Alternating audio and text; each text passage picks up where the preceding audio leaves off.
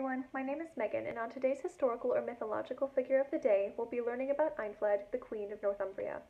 Eanflæd was a British princess who became Queen of Northern England and Scotland in the 600s AD. That's over 1,000 years ago. She was born in Kent, and in 649 AD, she moved to York to marry Oswy, the King of Northumbria. Now, when we think about early medieval queens, we often assume that their powers supported the kings that they married, but this is not always the case, as Eanflæd was both a politician and a religious leader.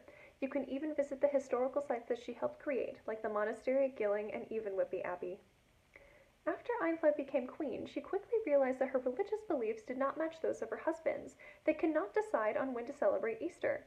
In fact, Eanflæd learned after she moved north that the British Isles as a whole couldn't decide on when to celebrate Easter. This meant that half the country followed the calendar set by the Irish, and the other half followed the calendar set by the Romans all the way in Italy. This meant that Oswy, the Irish, and his followers celebrated Easter on one day, and Eanflæd, her followers, including the majority of Europe, celebrated Easter several days later. While two Easter celebrations does sound fun, and in fact it was for a time, the difference was becoming confusing and a bit tense.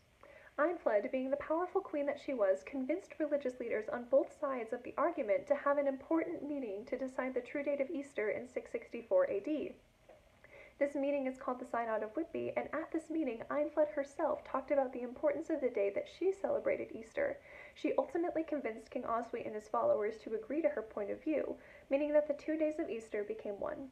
Thanks to Eanflæd, England, Ireland, and Scotland could celebrate Easter together.